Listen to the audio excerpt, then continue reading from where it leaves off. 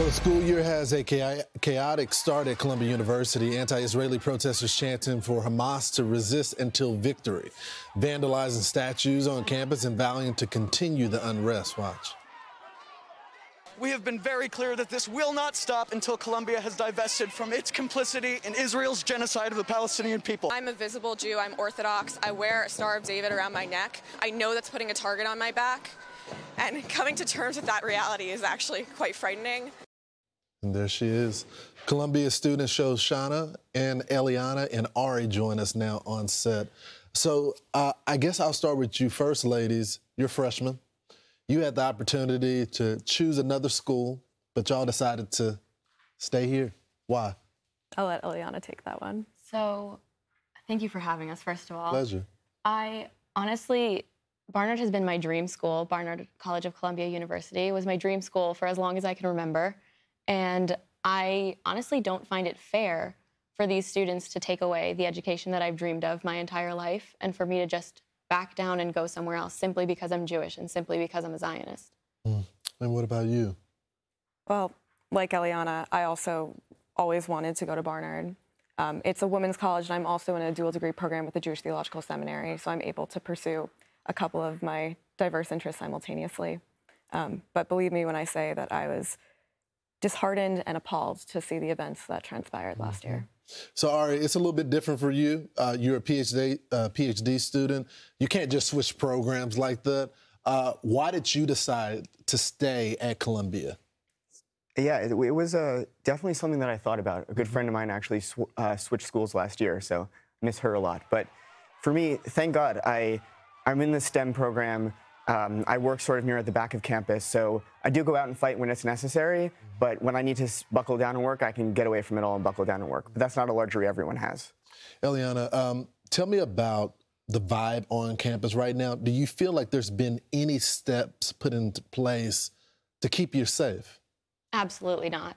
First of all, I just want to mention, the day before I moved in, I published an article in my local Jewish newspaper about my hesitations going to Barnard as an openly Jewish and Zionist student. And I expected nobody outside of my community to read it, honestly.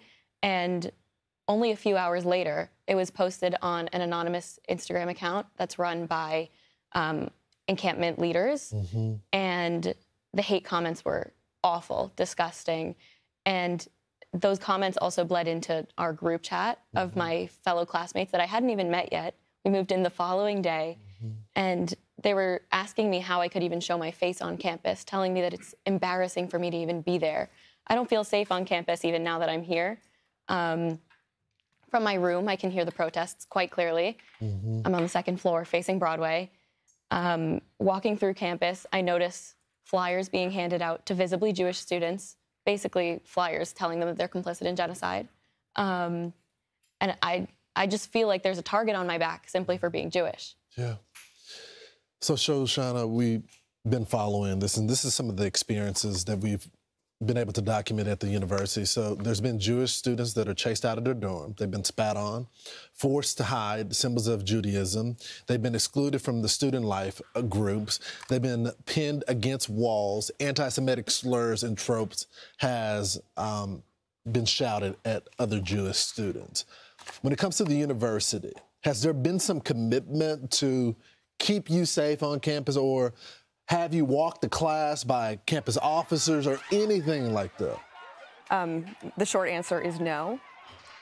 The administration has made a commitment to ensuring the safety of Jewish students on campus.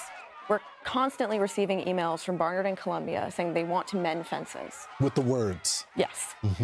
But as much as I appreciate those cliche sentiments, it's all talk and no action. Columbia has an anti-Semitism task force that released a pretty damning report of anti-Semitism and anti-Semitic incidents that happened on campus this past year. And while that was disseminated to the entire university, I have not seen tangible examples of the administration taking note of that. And truly, it's gross negligence. And to that point, Aryeh, what do you want the university to do right now? Thanks for that question. I want the university to continue what they've been doing in terms of making sure that the protesters stay off campus. I'd like them to come out really strongly in favor of just basic principles of interpersonal decency. I mean, look, when you have anti-Semitism lurking in the shadows and you deny it instead of addressing it, that sends a pretty clear message about everything else that you're doing. Mm-hmm. I mean, and we're not just talking about students. You got professors that have openly had anti-Semitic chants within the classroom, and now they're still tenured at the university. Thank y'all so much for joining me this morning. I hope things get better on campus. Appreciate it. I'm Steve Ducey. I'm Brian Kilmeade. And I'm Ainsley Earhart. And click here to subscribe to the Fox News YouTube page to catch our hottest interviews and most compelling analysis.